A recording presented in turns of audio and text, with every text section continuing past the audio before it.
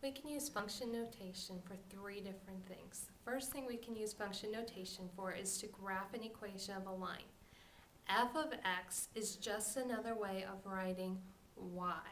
If you have this f of x, it means the exact same thing as y.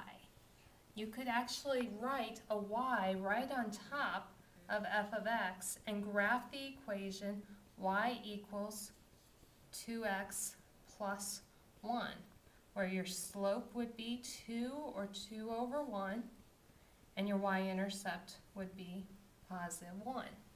That's one way that you're going to see function notation.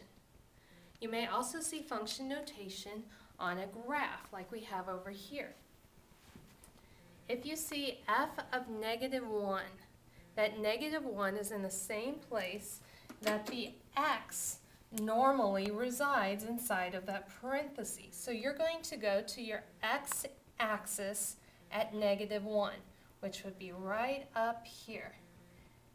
And we're going to come down to the y, and we can see that it's right here between negative 4 and negative 5. So our f of negative 1 would equal negative 4.5.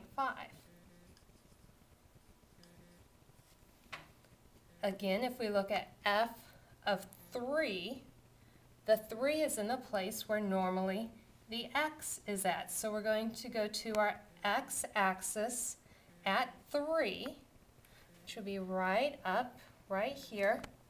We're going to move straight down our line till we run into our blue line, and we came down 7 spots. So f of 3 would equal negative 7. This means that when x is 3, y equals negative 7.